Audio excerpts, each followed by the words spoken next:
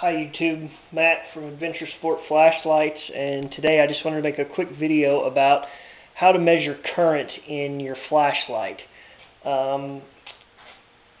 This light here is a mag light that's converted to an XML2 emitter, and it has a linear regulator inside of it, which means that the current we measure at the tail cap is going to be the same that the emitter sees. Now that's not true on a buck driver or a boost, but we're not going to get into the math for that today. We're just going to concentrate on how to get an accurate read on what you're truly getting. With the linear regulator, the emitter runs directly off the batteries, and when a lot of times people, when they're new or they just are not familiar with this part of the hobby, they run out and they buy a cheap multimeter from Walmart or wherever, and they come home and they try to measure the current, and they're not getting the output they expected that they know their emitter can handle. And I'm going to show you one of the reasons why. There's several, but this is one that I think a lot of people stumble on. Now we have my leads plugged in appropriately, current set to 10 amps, got our batteries in there, and this make sure the switch is on. And what we'll do is we'll make our connection between the battery and this edge. We'll ground it right there and see what current is running through the light to the emitter.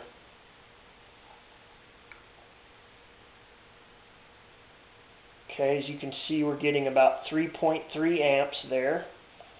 It's not bad, but really that's not entirely an accurate read, and here's the reason why. A lot of times you'll get even lower than that when you know you should be getting more, and that's because, you know, at the end of this you've got these little bitty tiny pinpoints, and no matter how big your wires inside here are, it doesn't matter. This creates a bottleneck, like having a 4-inch pipe run into a 1/4-inch pipe.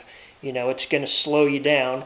And these leads, these look thick, but that's mostly insulation. Plus, there's resistance inside the meter.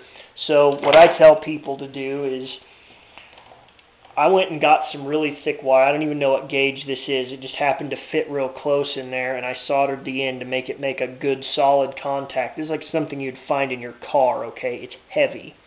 And this, plugging this in instead of these cheap factory leads, makes a lot bigger contact area for right here, and these thick, heavier wires eliminate the resistance you're getting in this. Now there'll still be some internal resistance in this meter, but as you can see in just a second, it does make somewhat of a difference in how much current you're getting.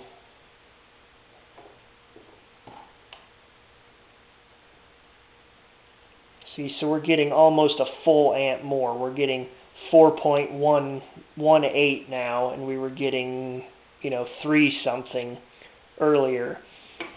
That's realistically with this, the tail cap, especially if you have a piece of wire there to lower the resistance, that's more realistically what you're going to be getting at the meter, or at the emitter. Now, if you have a $300 Fluke multimeter, you may not need to do this. Maybe Fluke compensates for the leads somehow. I don't know. This has just been my experience with the cheaper multimeters, and so I know I've had other people talk to me and ask, what's going on with this, and so I thought I'd just point that out, and I hope that it helps you. Good lucks on all your projects. Happy modding.